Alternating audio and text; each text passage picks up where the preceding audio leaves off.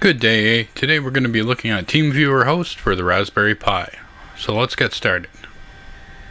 So if we go teamviewer.com/download, it's going to bring us to the Linux section on the website here, but we want to click on this guy here, download for your Raspberry Pi right here. So we can use the TeamViewer host from the Linux download section there, but we're not going to want to use that.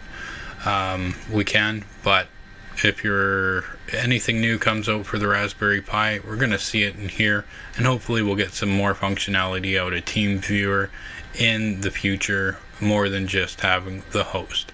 So with the TeamViewer host, what we're going to be able to do is we're going to be able to remotely connect to it and be able to use it as like a virtual machine and be able to do all our stuff on there. So the one thing I want to point out is if you have a laptop or something that you're going to be connecting to and it doesn't have that good of a spec, you will notice on some things that it's not going to work properly because of the frame rate or something's not right. So I had one issue where I could play Minecraft on my laptop, but I had one of the guys in the class that I taught, he would try to connect and all he would get is a black screen. Now I know it works, but after checking the specs out of his laptop that he had it connected to, it was very apparent that it was a lower spec system than my laptop. So I'm just going to assume that it was due to the actual system's configuration that it wasn't allowing it, as it was Windows 10 and fully updated at the time that it was that we tested it. So what we're going to do is we're just going to go to download host here. From that section, it's going to bring it up here. We're going to click on it. It's going to open it up. And we're going to click on install. And then I'm going to go ahead and type in my password. We're going to allow that install.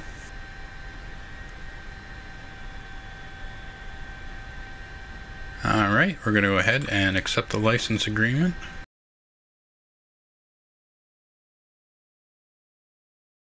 And then up top here, we're going to have our TeamViewer loaded up. So we're gonna grant easy access. So I'm gonna go ahead and type in my username and email address and password. That way I don't have to constantly, I do believe, request. I don't have to be on the Raspberry Pi to gain access to it, because usually what you have to do is accept the connection, but by enabling grant easy access, you're allowing it to say, no, I don't need to say okay, they can control it whenever they want.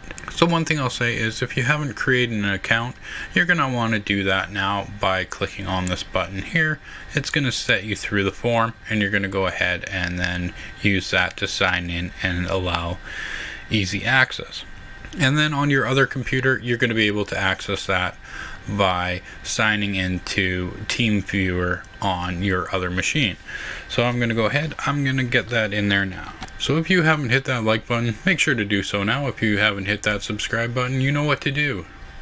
Okay, so it looks like I just had to add it to my trusted devices, so I got an email saying to add it. There we go. So now it's successfully added. There we go. So we finally got that going there. I had to accept in my email that yes, I want to add this to my computers. You can have, I do believe, up to 3 computers on one account. So that's not too bad. Alright, so far, I'm just going to sum up what we've done. We have downloaded and we have installed TeamViewer host. Now we have our access code.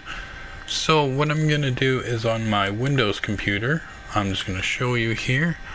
I have that already installed here, a TeamViewer on there, and I just went to teamviewer.com/download, and it brought me to my version of TeamViewer that I needed to download for connecting to it.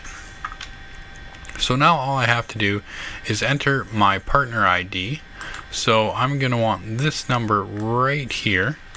I'm going to go ahead and I'm going to connect to it right here. Connect. And now it's showing here on my Raspberry Pi that there is an incoming connection.